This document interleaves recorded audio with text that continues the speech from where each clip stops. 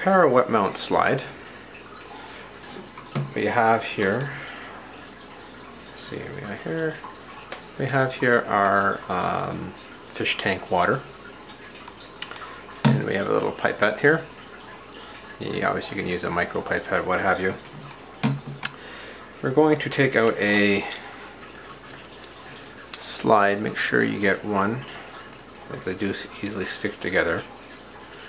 So we're going to take the slide, put it on top of the paper towel, and you only want a little bit here of the, just a tiny, literally one drop would do.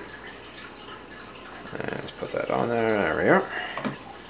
And then we're going to go and grab a cover slip, glass cover slip, and you want to put it on like a 45-degree angle. And let me just get this here. And just kind of, you just kind of want to,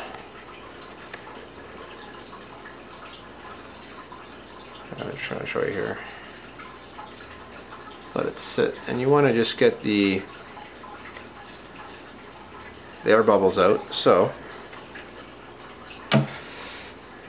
by doing so, you literally just want to take the paper towel and slightly dab it.